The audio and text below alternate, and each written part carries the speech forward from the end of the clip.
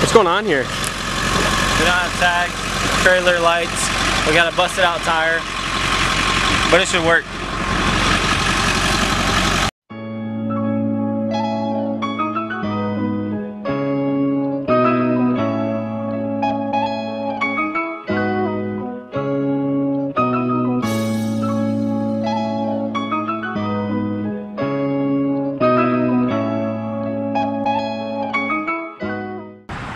So here it is on the trailer, 71 F100.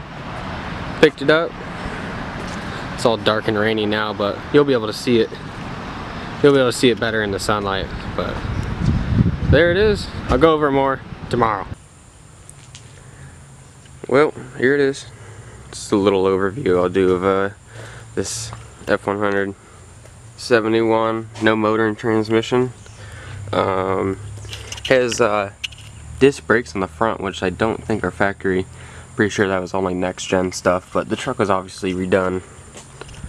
Probably early 2000s, I would say. Fresh paint and stuff like that.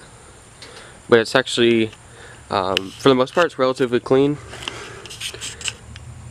Cab mounts are clean. Bottom of the fenders are clean.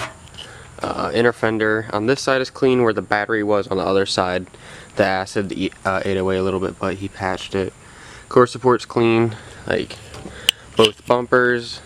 The little valance here is clean. The hood's got probably a couple pinholes, but it's actually pretty solid for the most part. The cab up along the drip rail is clean. Bottom of the doors,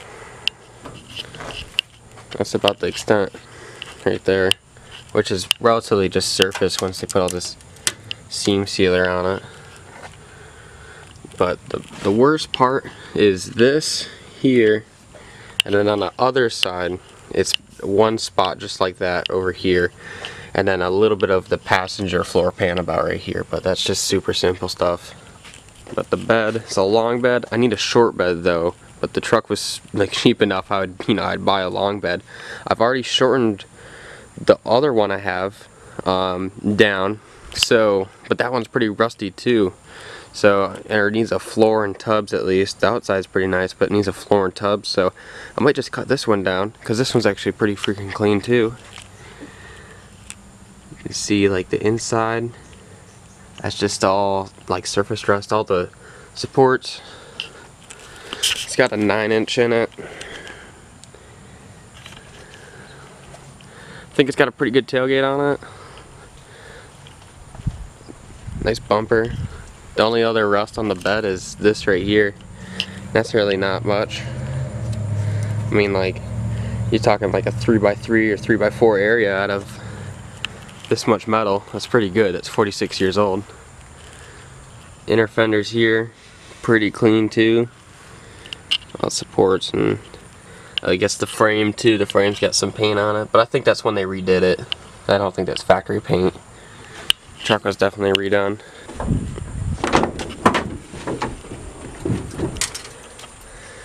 Was a 302, probably a C4 tranny.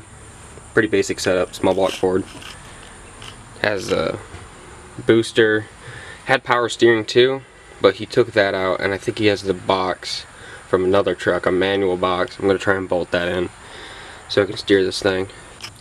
But yeah, it's pretty clean otherwise. A lot of the sheet metal isn't cheap, that's for sure. Core supports and inner fenders and outer fenders. I mean, all this is straight too. No, here's the interior. There's really not much to it. It's got a pretty okay seat, other than being like stained, or it's just some ugly color. But yeah, someone painted like the inside, but this is all, you know, pretty intact. It's got an aftermarket radio. Other than that, interior is pretty good. Got a steering column. I guess a spare one. I already got a couple. Well, it's all clean. Just did a quick wash. Looks pretty good. And then I just went ahead and put the steering back in. You can see the Pitman arm steering box in, and the steering column is back in the truck so we can steer it. So hooked everything up. We're just gonna slide it down the ramp and put it around the house.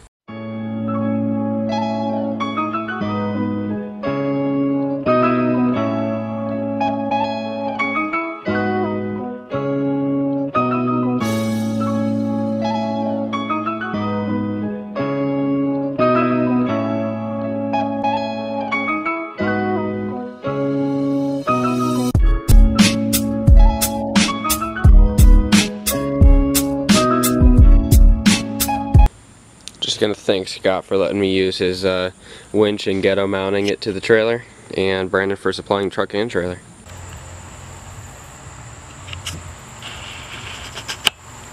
Junk.